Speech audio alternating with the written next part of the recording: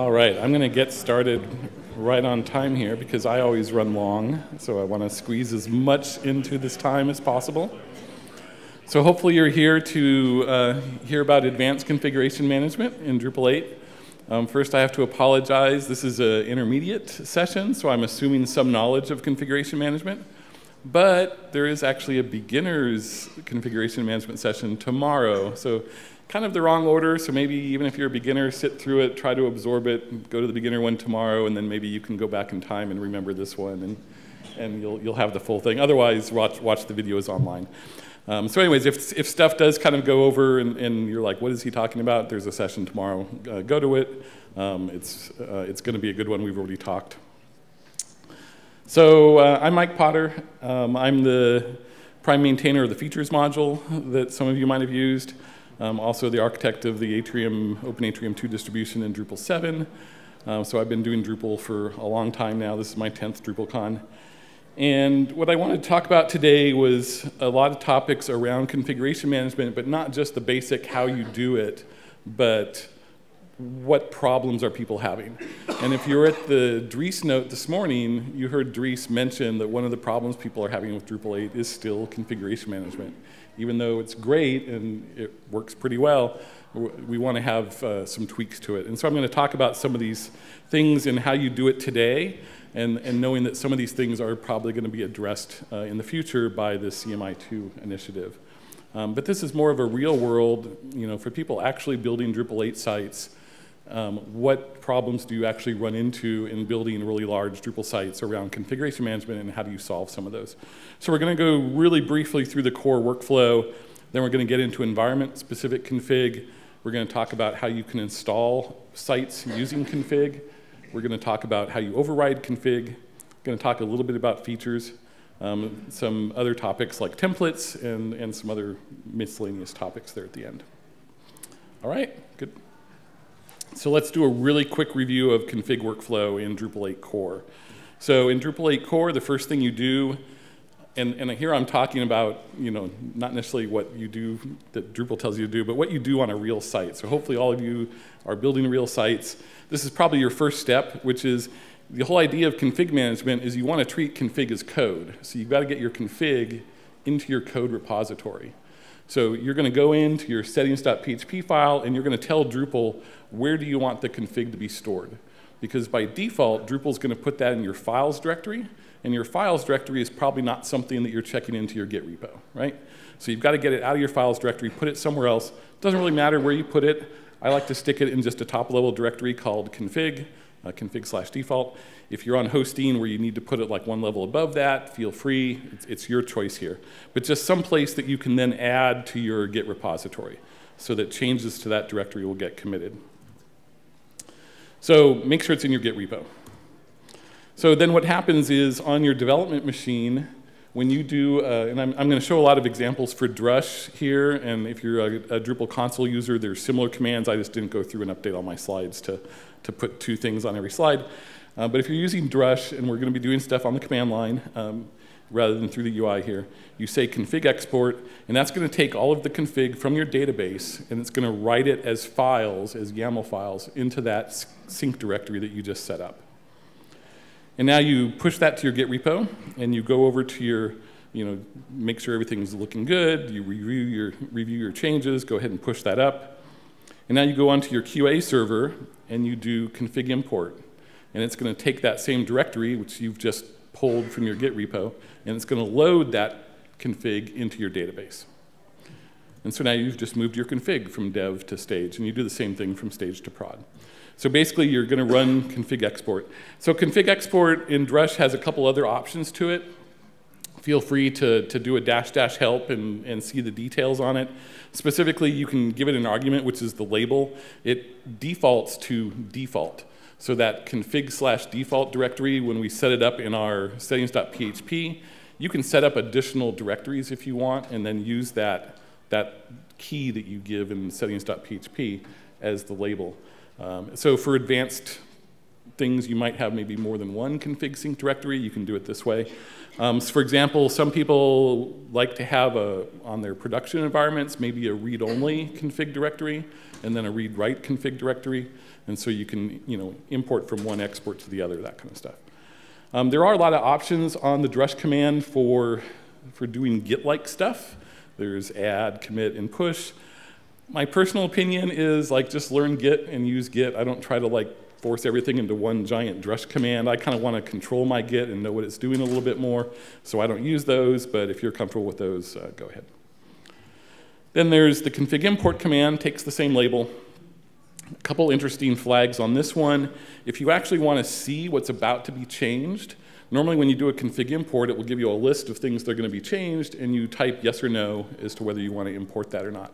Sometimes you really want to know, well, what change am I about to blow away? What's really going to change? So you can do the -- preview diff, and it will actually show you a diff of the config changes. So you can say, oh, hey, when I do this config import, it's going to change my site name, or whatever it is.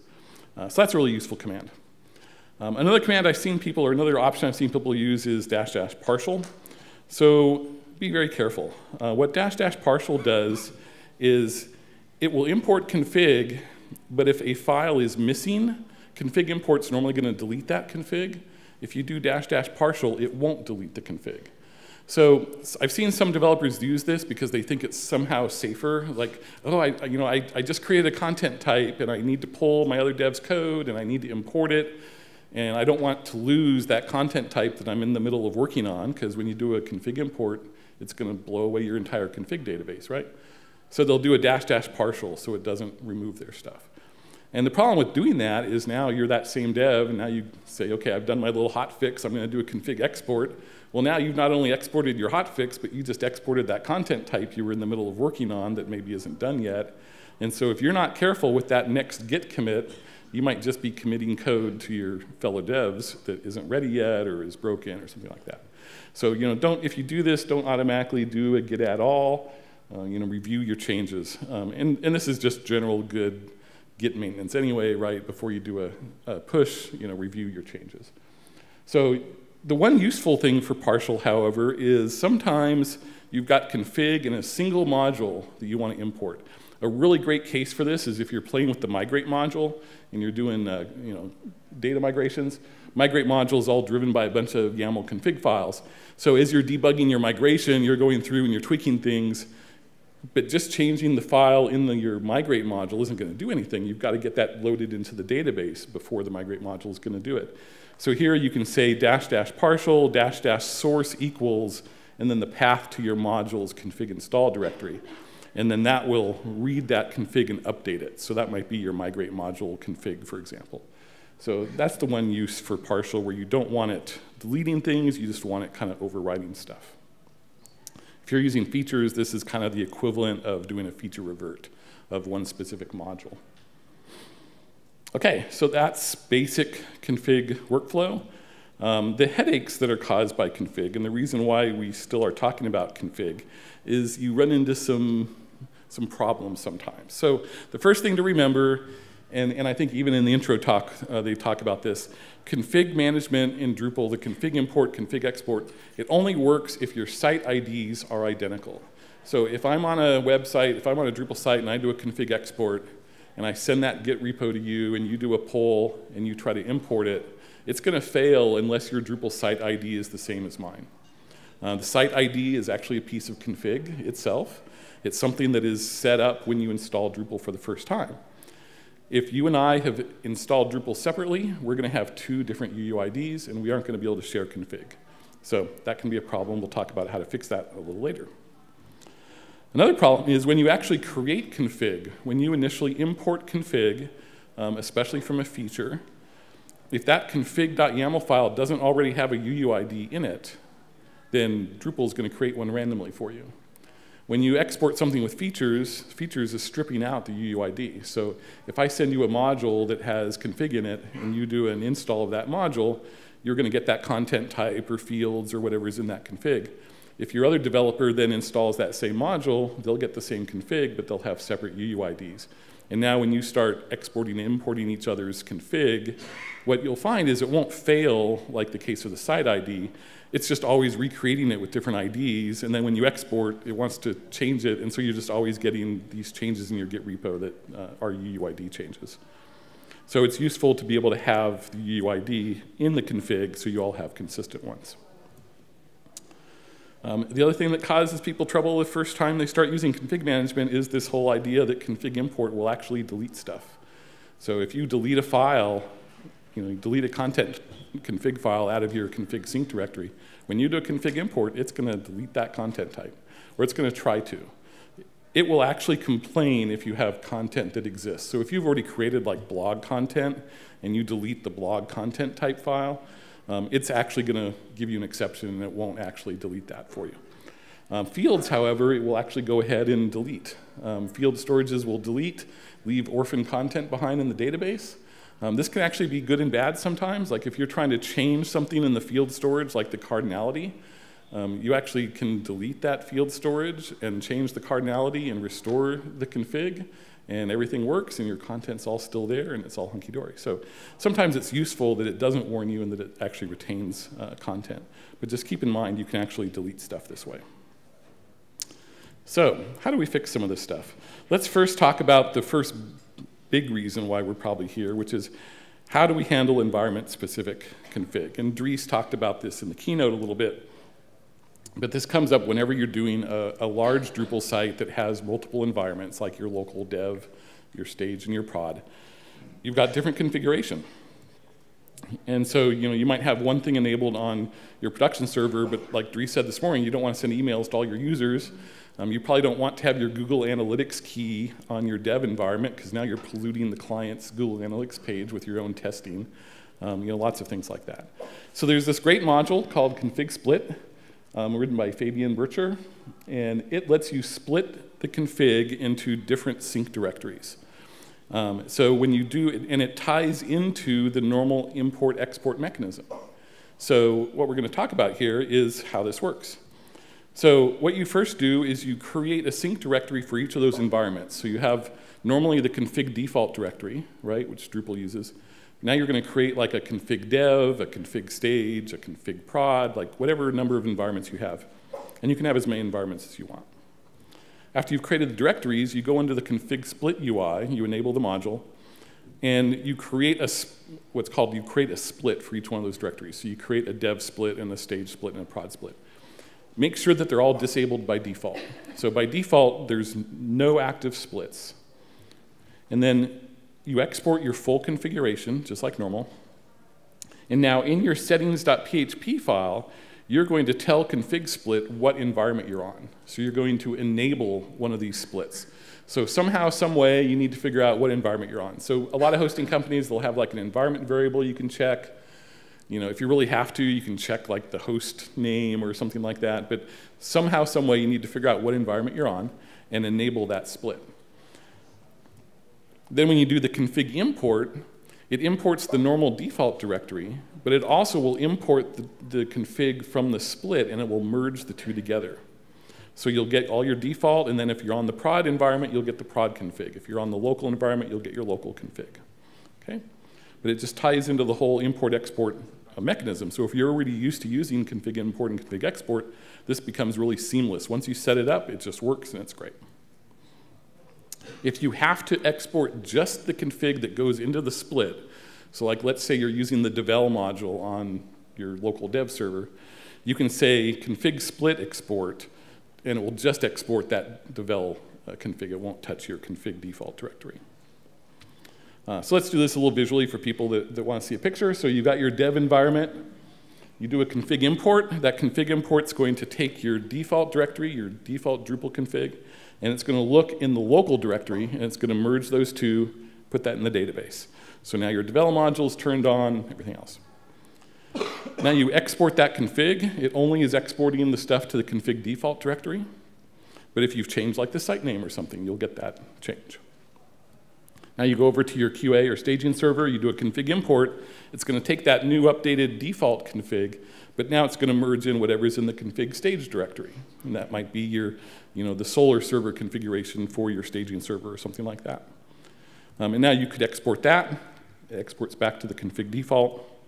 And then on your production server, it's merging the default with the production.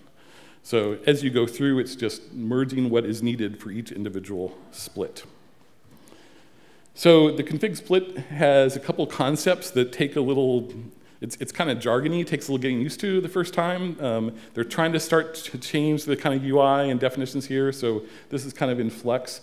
But traditionally, it's had something called a blacklist and a gray list, and it gets confusing. So a blacklist, depending on how you think of it, it's actually a whitelist, but it's called a blacklist. But it's basically, it's the module or config that you only want in the split. So if you want to install the devel module on your dev environment, you put devel in the blacklist, even though you want it enabled on development, okay? So like I said, terminology is a little weird. So when it exports the config doesn't go, the config doesn't actually even exist in the default directory. There is no devel config in the default directory. It only exists in the split that you export it to.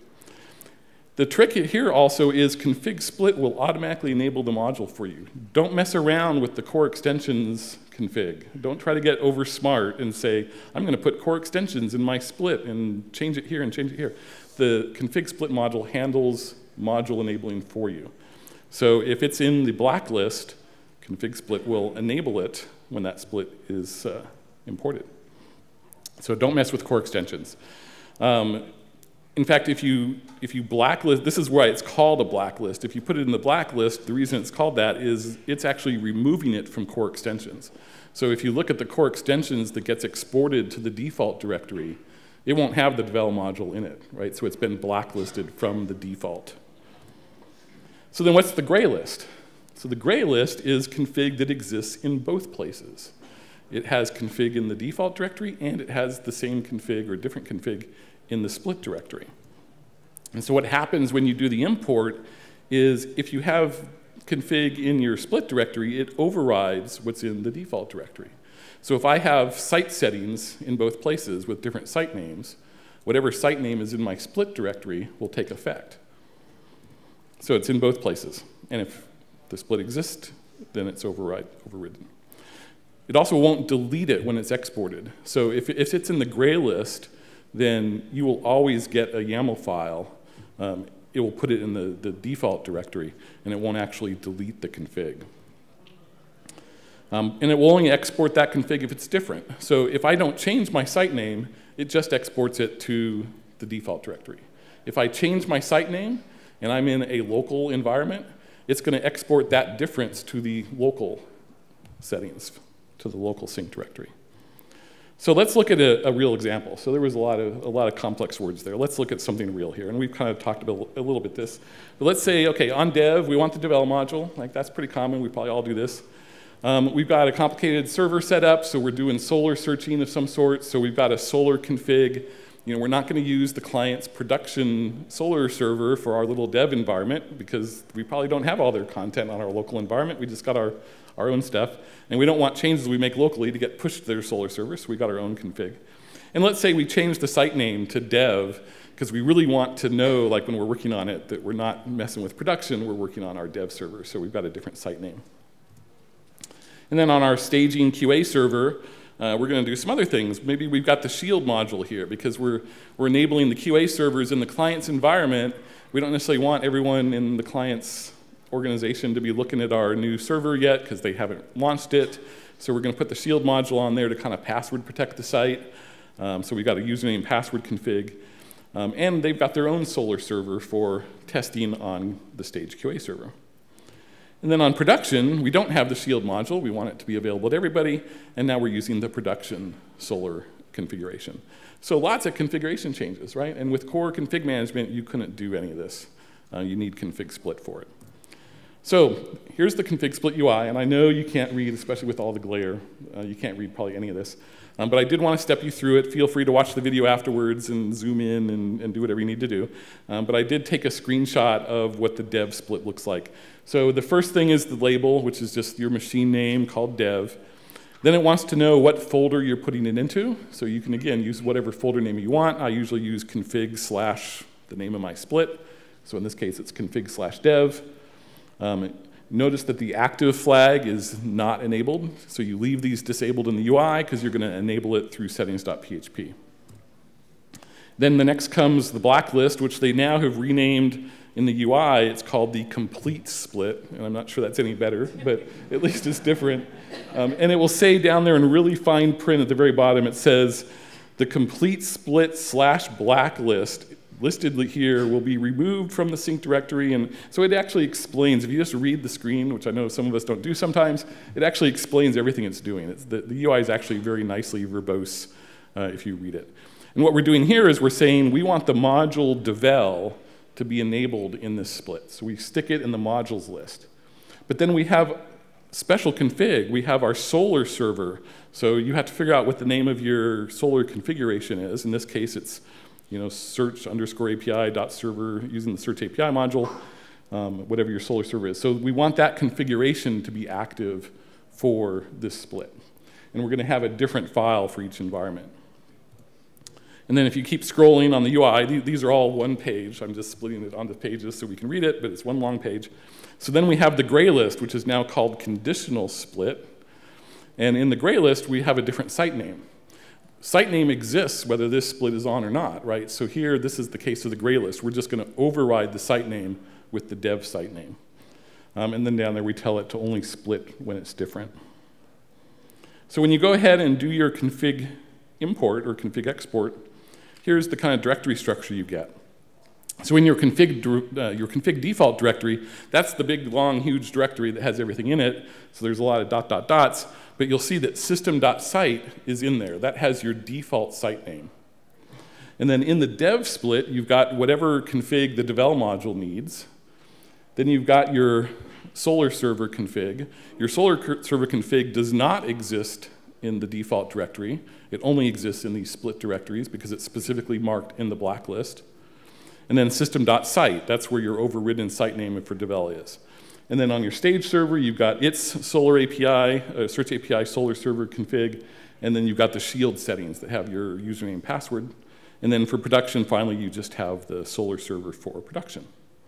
So you'll notice that the search API file names are the same for each one, but if you looked in each of those files, and you looked at the YAML files, one's going to have the host name for your local servers for Solr, one's going to have your staging Solr, one's going to have your production Solr.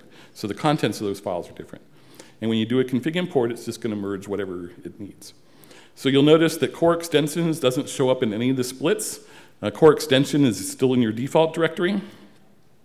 Your system site's gray listed, so it shows up in those two places. Your devel is just in dev. Your stage is just, or your shield is just in stage, and your search API Solr config is in all three. Okay, so that's config split. So hopefully that makes sense. I'll take questions at the end because I want to kind of get done, but I'm happy to answer questions at the end. Okay, so let's switch gears. So that tells you how to do environment-specific stuff. And by the way, this can be taken amazingly far. You can have more than one split enabled. So I gave you the simple case of environment, right? You're not going to have more than one environment enabled at a time. But you can have other splits. For example, when we did the Weight Watchers site, they had an interesting situation where it's a multilingual site, but they wanted multi-site by country.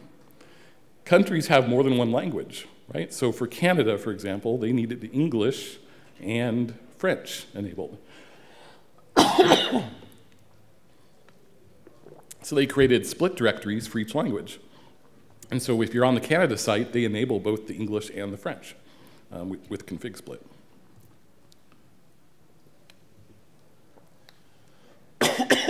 Sorry for my cough. Okay, let's talk about installing from config. So one thing that's really useful to be able to do on projects with lots of developers is all install the same site with the same UUID. Like we talked about, if I do an install and you do an install, we're going to have non-matching UUIDs and we can't import and export. So there's been a couple ways to do this. The way I'm going to talk about here is using something called the config installer profile. So the config installer profile, you can get it from Drupal.org, you can get it with Composer. basically what you do is you go make sure your config sync is in your settings.php, which it should be already anyway. And then via the UI, you can do a normal Drupal install, and it will prompt you for either the location of that config sync directory or for a tarball that contains, a tar version of that config sync directory. If you're doing drush and you do a site install via the site install command and you give it config installer as the profile name, it will install using the location that you gave it for the config sync directory there.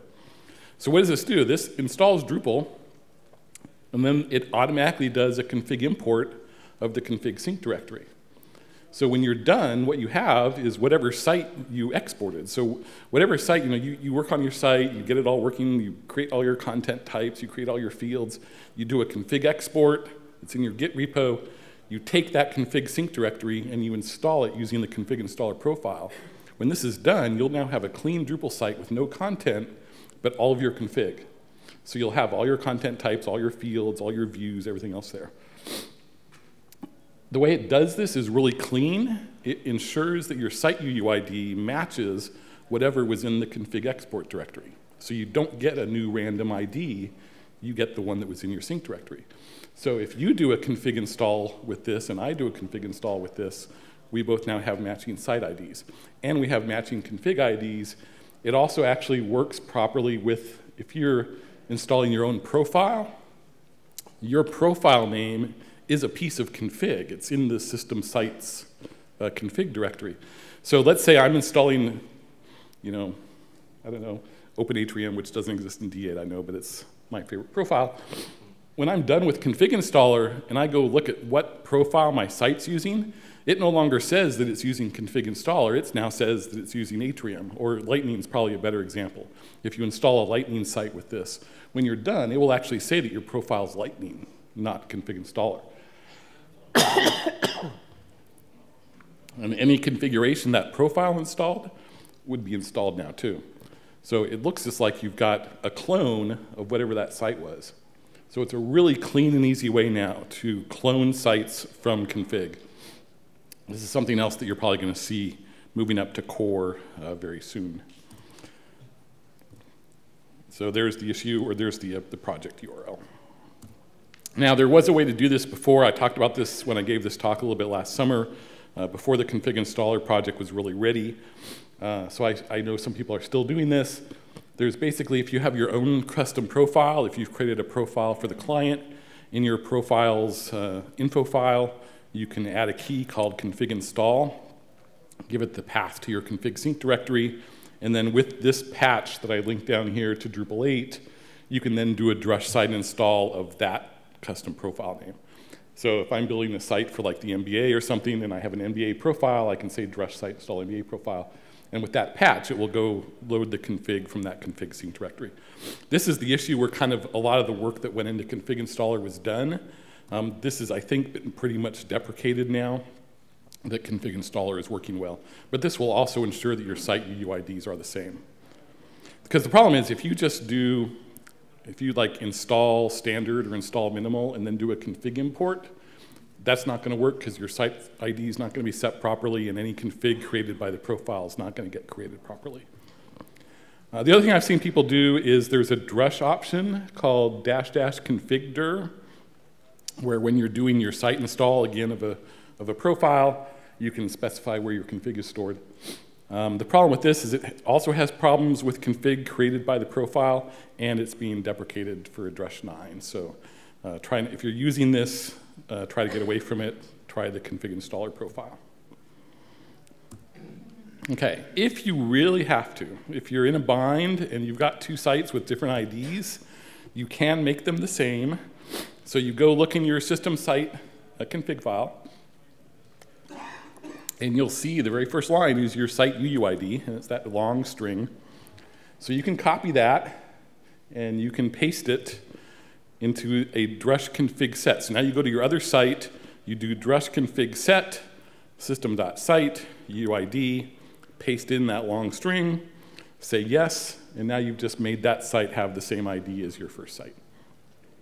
Definitely doable if you then have to do a config imports to make that the same. Okay, another question I get a lot is, when do you do a config import? And when do you run updates? In what order do you run them? So the order to do things is, let's say you've got some changes to bring in. You do a git pull to pull in all your code changes, including your config. I know I need to update the Drush support right now. It only supports Drush 8, I'm sorry. So if you've already upgraded to Drush 9, none of the Drush commands will work. Okay, which is a whole separate problem. I hear yes, I know. Okay, so I've got a few minutes left here before Q&A. I just wanted to cover kind of a couple little tips and tricks that I've run into. This is by no means all of them. I'm sure you will tell me your stories of your config horror. But just after building lots of sites, these are things that come up sometimes. Remember in the old features days where a feature was stuck as being overridden? Anybody run into that? And no matter what you did, it just always said overridden. Well, we still kind of have that in Drupal 8. Like Drupal 8 hasn't like magically solved all the world's problems. They're just different. You can have something where every time you do a config export, it exports it again. And you're like, wait, it's the same. Why are you exporting it again? Like you import it and it says, yes, I'll change that. And you export it, it's like, yes, I'll change it. And it's like this thing is stuck. Like Drupal doesn't know that it's really been exported. Oh, I'm sorry, I'm on the wrong slide. So when you export, every time the config gets re-exported. This can happen sometimes with your entity view modes. So it's usually fields in your view mode. And what you still can do, and it's usually complicated as to why Drupal thinks it's bad, but the way you can fix this, and it's usually different developers that have done the same thing at the same time, you can do this trick with config delete. So take a look at the Drush. We talked about config set before to set the UUID. There's also a config delete. It's not as bad, and I hate to say this, but I don't think it's as bad as people think it is. This is kind of what we were talking about before. Drupal won't actually delete your content. So if I go into, say, Drush config delete, and I delete a field, that might sound horrible, but the field's data is actually still in the database. All the tables are still there. And now I can do a config import and restore that field, and everything's fine. So if you get this thing where a field is stuck and it won't revert, or it keeps importing and exporting all the time, try deleting it and then doing an import and see if that fixes it. A lot of times that will. That's also, like I said before, how you fix like the cardinality, where the UI won't let you change it. Or I think actually it does now. I think they fixed it. But if you have these kind of schema changes where the Drupal UI won't let you change something, just go in, edit your config file manually, delete it, re-import it. This one I was talking about first, the other slide. So config versus content. Just be aware that there's still this gray area that not everything in Drupal that you might like to be config is considered config. So like menu links are content. Blocks that you create. If you create a custom block, it says, I want to say welcome user on every one of my pages. So I go and I create a custom block, say welcome. That's actually considered content. It's not exportable. Or it's exportable, but it's not going to be in your config sync directory. So if you run into those cases, a good module for this is the default content module, specifically for blocks. If I create a block that has some text I want to put on every page, and I want to put that basically into code, I can use default content to export that block entity as a JSON file, and then put that JSON file obviously in my code repo. And then I use a Drush command called default content import all, and it will actually import that JSON file and it will create that content. And you can do that for nodes or for blocks, for any kind of entity that you want. For things like menu links, taxonomy terms, I tend to use the migrate module and the migrate CSV source plugin. So now I can just have a CSV file that says, like, here's my client's taxonomy terms, and it just creates those. And now I can run the migrate script. I can roll it back to delete them, rerun it if they add new ones. That works really well for menus and taxonomy terms. Okay, we talked about that. Some other possible config modules. There's actually a lot of config modules, and I kind of stopped here. The two useful ones, or the one really useful one that I've definitely used is the config read-only. Clients find this really nice on their production site because they can guarantee that there's absolutely no way that someone's going to change something in the UI and get it exported to the code. If they mess it up in the UI, you can just do a config import and you're back to where you were. So read-only is really useful for that. And I think actually Acquia might do that by default. This other one is interesting. Config Suite, I've just started dabbling in. It was brought to my attention a few weeks ago. It kind of scares me to death, but they say it's good. What this does is, Why do config import and export at all? Why not have it automatically be that when I save something in the UI, it automatically exports it? And when I do a git pull and get new config, it automatically imports it. And then I don't have to do any drush commands at all. Well, that'd be great to not have to do any drush commands at all. Maybe try it. Let me know what your experience is. For me, I like to look at my stuff and see my changes. The idea that I might be working on something and then it magically imports and my stuff's gone. Like, I worry about this. But it apparently has really good support for config split as well. So it might be something to take a look at. So to summarize, stop using features. Use normal config export, config import. Get used to the new workflow. Use config split for your environment-specific config. You're going to see config split as part of this CMI 2.0 initiative, likely move into core at some point. Use config installer if you need to clone a site and build it from config. You'll likely see that going into core at some point in the future. Get used to managing all your config with Git and manage all your changes. Like this, the config becomes no different from code. Hopefully you're used to using Git to manage your code. And it's no different here. If you want to see what's overridden, you do a git diff after you undo an export. That shows you what's being overridden. If you want to revert stuff, you do a git pull and config import. So just get used to using the git tool. Feel free to play with config actions if you think you want to generate config and use templates.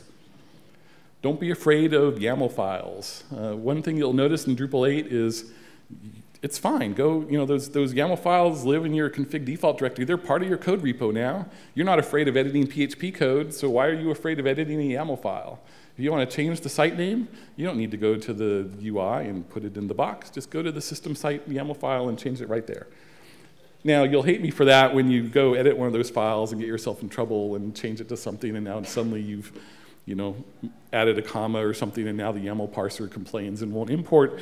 But, we're learning, right? So, but take a look at those YAML files. There's some fascinating stuff. Some files are better than others, but you can definitely hand edit those if you need to, or move them around and play with them.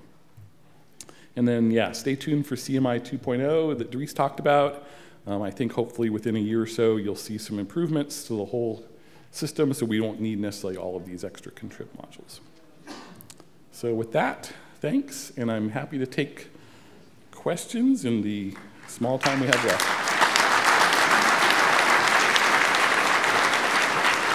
Also, wanted to give a shout out. Feel free to join us for contrib sprints on Friday, and please go review the session. I look at all of the reviews that people give and all the feedback, and I love to get better at this. So definitely send in your feedback, and thanks. I have a question. Yes. Oh, good. Okay, we have a mic. Oh, awesome. Yes. Real. Okay. My question is about the layout initiative and blocks being placed and field layouts and how blocks are both config and content and how all that works together with configuration. So I haven't tried it with the latest 8.5 stuff, I have to admit, which looks awesome. And I tend to be a panelizer guy right now, but I know it's the same developers working on that, so they're doing things in similar ways. Layout is still considered config. So, the fact that, a given block is on the left or right, like you'll export that layout as config just like you do now. Now, sometimes that will have UUIDs of blocks in it, and you have to, again, be careful as to whether that block is a piece of content or not, and make sure you're really working with config blocks. Right. But the layout itself, and if you drag stuff to the left or the right or add something, that should all get exported to config. Okay, so it'll really work basically kind of the same way, I guess, with blocks still being kind of. Yeah, I don't think blocks aren't changing. This is just a way to organize the blocks. Okay. Yeah. Right. Yeah. Thanks. Yep. Next. Yeah. Hi. Thanks for all your work on content configuration management over the years.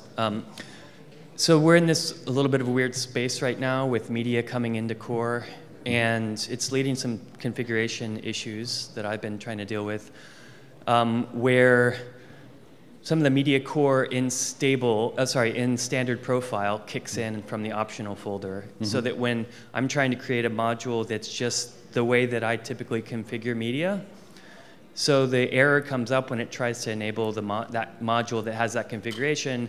that already exists in the active configuration. And so I've been talking to folks. The answer so far I've gotten, the best answer seems to be, well, maybe it should be an install profile if you're going to keep reusing that. But that, to me, isn't a good argument, because a lot of people just want to be able to drop in a media configuration or some other set of configurations. So I'm curious, I do have a workaround for it that involves the hook install, loading configuration files, YAML in there, and then loading up a config object and saving it.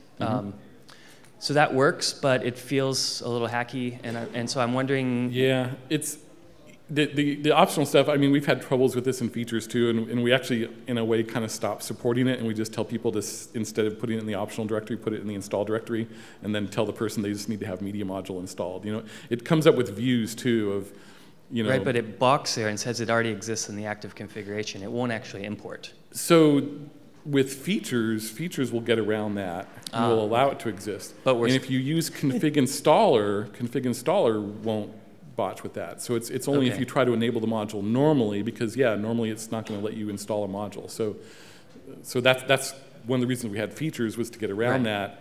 But then if you're not putting the config in the module, like if you get used to this idea that the site owns the config and it's all in the default directory, then there's no config in your module. It's all coming from the default directory, and it can import that just fine. So that's kind of going back to the profile of, you create a profile and you put everything in the config sync directory and you install the profile at once, rather than trying to turn on this one module at a time. But definitely the optional config is where there's still hiccups, Okay, so you would just recommend creating the config and then throwing it into your default folder? Yeah. Okay, thanks. Hey, Mike, thank you for the great talk. Sure. The thing that I really love about features is it allows me to organize config into little packages that are, make sense. Is there a way to do that now with this? It seems to be all or nothing, or go through things when you start committing and figure out which ones you want to add or not. Yeah, because the problem is it is kind of all or nothing. So let me give you an example. And this actually came up on a client project. So you have an article and a blog content types, right?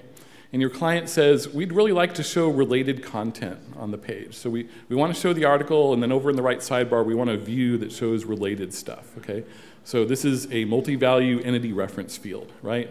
And it's an entity reference field that can reference any content, because articles might have related blogs, blogs might have related articles. When you export this, if you go look at the export of that entity reference field, it depends on blog and article. But article has that field, and blog has that field. And so you end up with really a circular reference, okay? No way of exporting that with features is going to really help you, because one's going to be dependent on the other, which is dependent on the other. There's no order you can enable that. The only way to do it is if it's in one giant directory and it all gets imported at the same time. The only way to get around it with features is actually if you make the content type itself a separate feature. So now you have the content type feature, the field storage feature, the field instance feature for both article and blog. You've got 6 modules now. Just throw it, just put it in one directory rather than having like one per. So it's like, yeah, I feel you. I want it organized too. Like, this is why we write modules, right? We don't have all of our code in one giant PHP directory. We have it separated into modules. We have classes. Hopefully we'll have a way to figure it out, in the future, of some way of organizing, maybe subdirectories or something. But for now, really, the idea that you can organize it really only works for the simpler websites. Simple content types, it kind of works.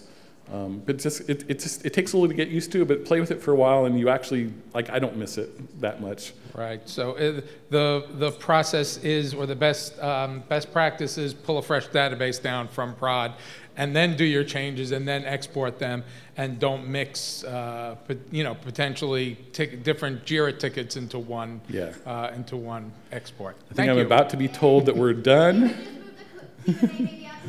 Yeah. Thanks a lot.